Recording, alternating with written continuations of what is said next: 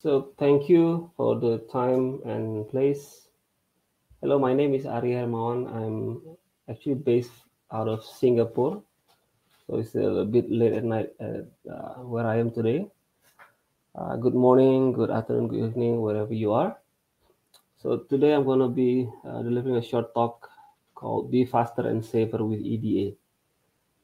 I'm self-engineer with Solace, but today I'm going to talk about let's start with the context of every company is a software company now. Right? So I have some quotes that most of you probably have seen many times before.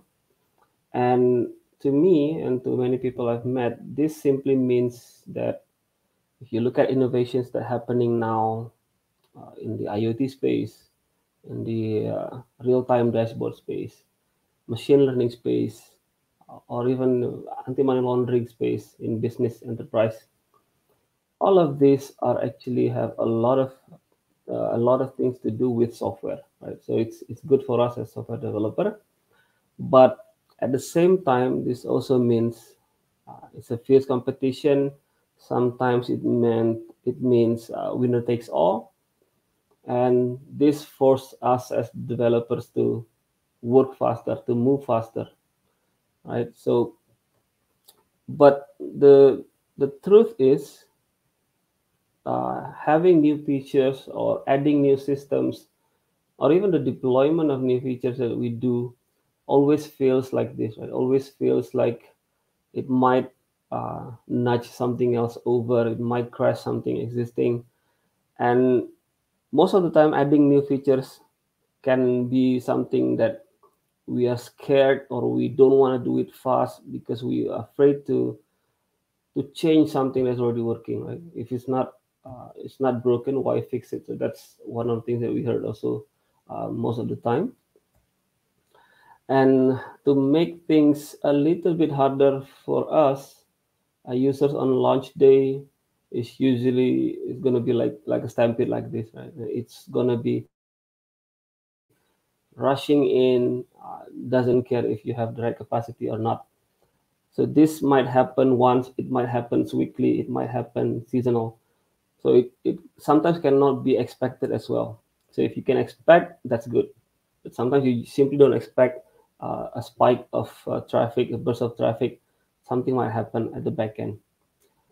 So that brings to the question that I want to cover today: how to go fast, but not crash. At least not crash all the time. Right. So here's the idea that I want to bring.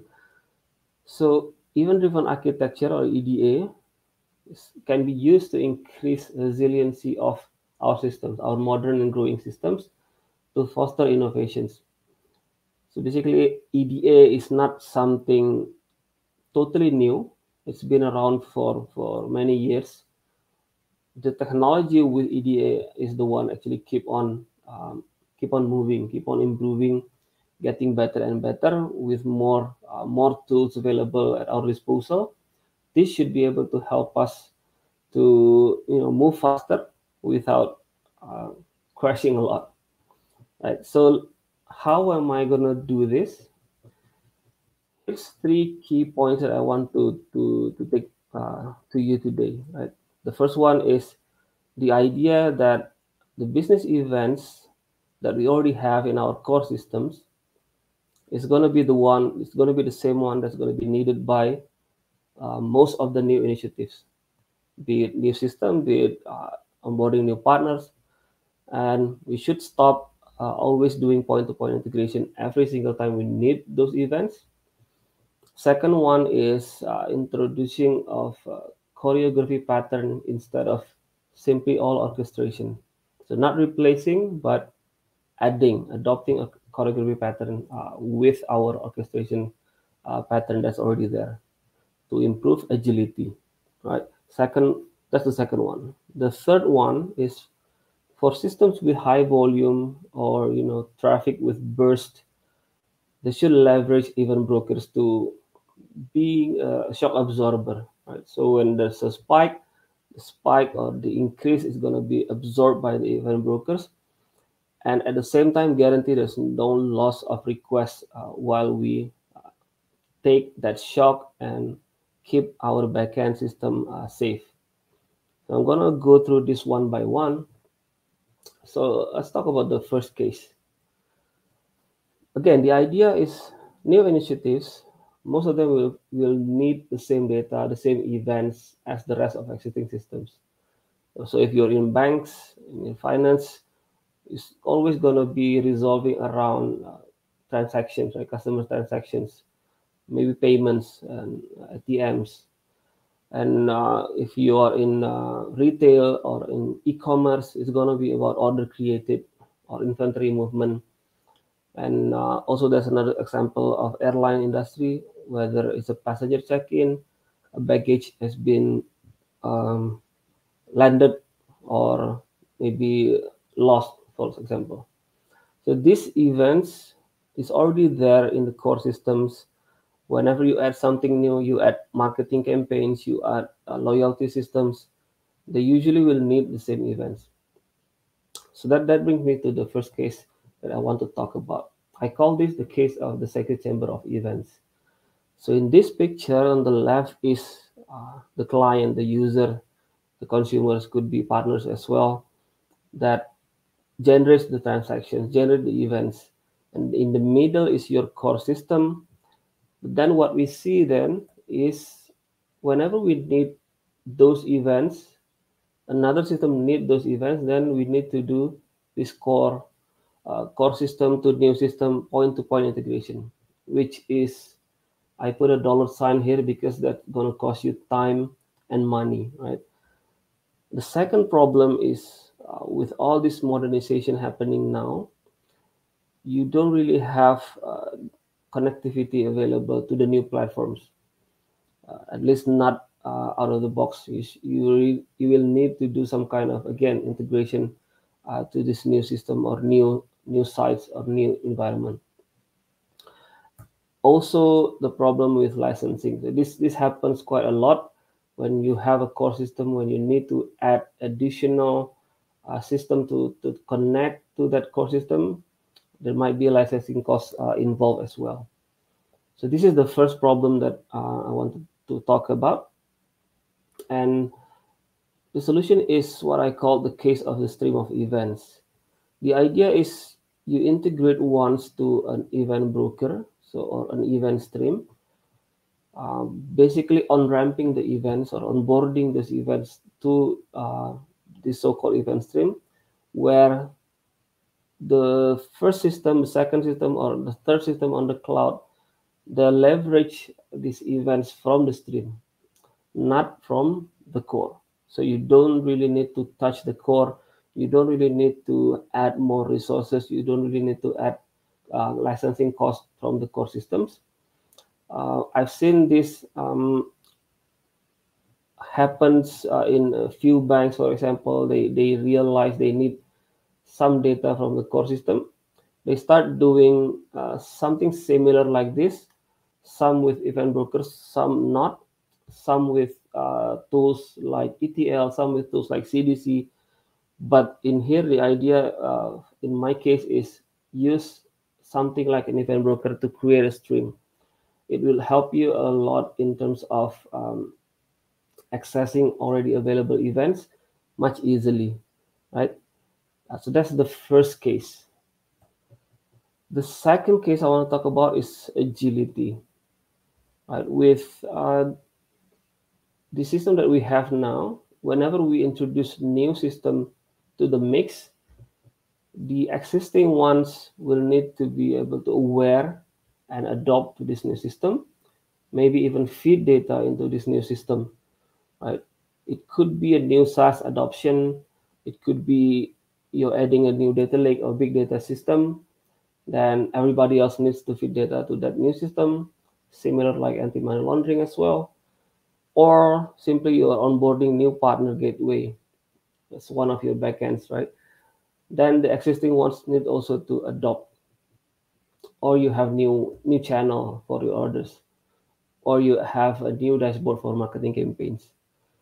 So this changes how to make it a little less intrusive, a little less risky, and the okay, yeah, sorry about that. Yeah, the idea that I'm bringing now is what I call the case of the grand orchestrator. So in this picture is something that we've seen commonly in the SOA days, in the ESB days, where you have a single or centralized brain or surface that that has all the business process laid out, like, step by step. There's a couple of risks with this approach, which we've seen. We might be trapped into having a sequence of blocking calls, which is not good, which is also happens a lot when you see people start adopting microservices, but still having every single flow is a blocking call. So they move out of a monolithic where the blocking calls happens internally into something that happens externally, which end up adding more latency and more problem later on, right? And some of these steps might be bottlenecks, and some of these steps as well might be unnecessarily serial. Right? Some of those should have been parallel, should have been externalized, and in our world, in event, we can say that that could be eventually consistent. It does not need to be blocking calls, right? That's some of the risks that happen as well. And also, some of the changes or additions could mean a very wide deployment impact instead of deploying small portion of the system only. And the solution that I offer here, all right, I'm going to talk about is what I call the case of the best of breed concert. So it's not totally removing the orchestrator, it's having some orchestration and some choreography.